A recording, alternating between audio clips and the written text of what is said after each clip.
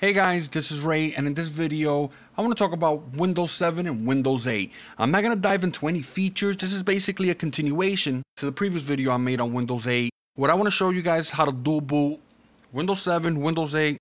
Whenever you turn on your computer, it's going to give you an option which operating system you want to run. Now, if you're running Windows XP or any other operating system, this video is not going to be for you. For many years, I've experimented with multiple operating systems. I've had Windows running on one hard drive, Linux running on another drive.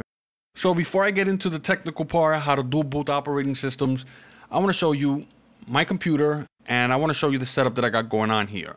As you can see, I have multiple drives. The most important drives here are the C drive and the D drive.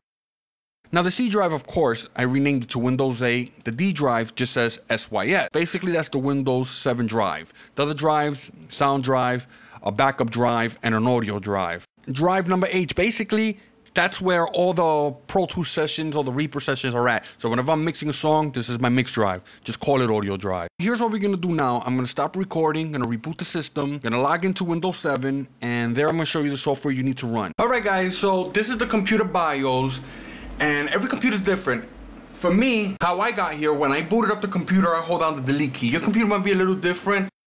From all the years that I've been working with computers, putting them together, repairing them, I've worked with computers that in order to get to the BIOS, you have to hold down the F2 key, the F12 key. Sometimes you gotta hit escape. Best thing, look at the manual for your computer and find out how to get here.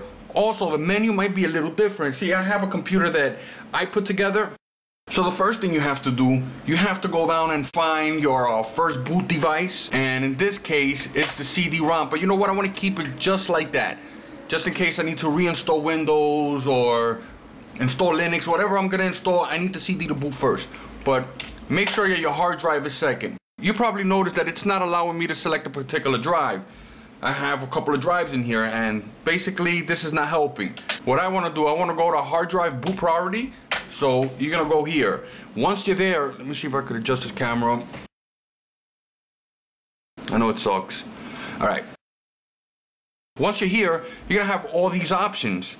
We know the CD-ROM is number one. Which of the hard drives you want the computer to boot from? And in this case, I selected my Seagate 3500. If I wanted Windows 7 to boot, I would choose this option here, which would be the Western Digital 3200 JD. So if I wanted that to be first, go to the keyboard, hit the plus, and put it all the way on top. And now that hard drive is number one on the list. So when the computer starts up, it's gonna go to that particular drive. Windows 8 will start, but I don't want it like that.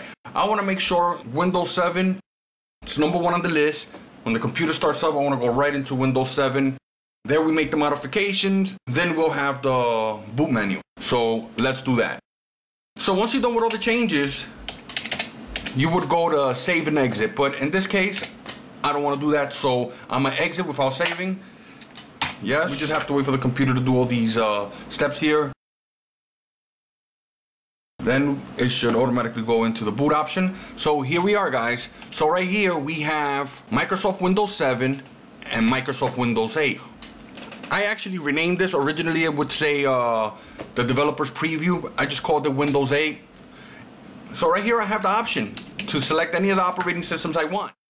So there you go, guys. That's how I set up my BIOS. And remember, you're gonna have a different computer, so just find the manual. If you have a Dell, go to their website, read the manual. Eventually you'll figure this out. Once you got everything figured out, you want to boot back into Windows 7 and you want to download this software here, Easy BCD 2.1 Community Edition. Here's the thing, they're planning to charge for the software, so go to their website, download it, archive it, just hold on to it. Eventually, like I said, they're gonna start charging for it. They might add a couple of new features to it, but this is definitely a program you should have put away. You never know when you might use this again. So once you launch the program, you're gonna see this window here. And over here, you're gonna have all this information. You're gonna have entry 1, it's gonna say Microsoft Windows 7. Entry 2, Microsoft Windows 8. And like I said before, I renamed this. Originally, it's the developer's preview. And over here you have the bootloader path, very important stuff. So let's go ahead and go to edit boot menu. Once you're there, you're gonna see Microsoft Windows 7. I have Microsoft Windows 8, and in your case you should see Microsoft Developers Preview. And in some cases it just might duplicate Windows 7 twice. And what I had to do, I deleted both of these, re-added the entries manually and just renamed them accordingly. Don't worry, if that's what's happening to you, I'm going to show you right now how to fix that. Now, another thing that could happen, let's say you have two hard drives. You have your Windows 7 and a miscellaneous drive, and you decided, you know what, I want to try this out, but I'm scared, I don't want to ruin the Windows 7, and you disconnected that drive, and then you install everything on that miscellaneous drive, everything works good. Now you hook everything back up and you boot into Windows 7, and once you open this program, you might notice it's not detecting the other drive. The reason it's not detecting the other operating system because that drive wasn't there when you were installing. That's nothing to worry about. So I want to show you how to fix that. Let's get rid of the Windows 8. Let's delete that. Right now you see Microsoft Windows 7. Let's go to add new entry. So over here in type, you want to make sure it's Windows Vista /7. I believe that's the default. You really don't want to mess with any of these right now. By default, it should be Windows Vista /7. And over here, name, it's going to be the operating system. So you can call it whatever you want. In my case, I'm going to call it Microsoft Windows 8. And right here, we have drive. So you want to select the appropriate drive. In this case, is D. But you know what? Let's make sure. Yes, right here, Windows 8, drive D. So you select the appropriate drive, add entry, and then you go back to edit boot menu. And there we go. We have Windows 7 and Windows 8. Just make sure that Windows 7 is your default operating system. Now, before you save settings, I want you guys to check this out. Timeout options. You have a couple of options here. Let me explain the first one. Skip the boot menu. If you have this selected, it's automatically going to go right into Windows 7. It's not even going to acknowledge Windows 8. If you select boot default OS after whatever seconds, it'll just stay at the boot option how many seconds you put. So for example, I got 53 seconds, so it'll stay in that window for 53 seconds. If you put 5 seconds, you only have 5 seconds to select an operating system.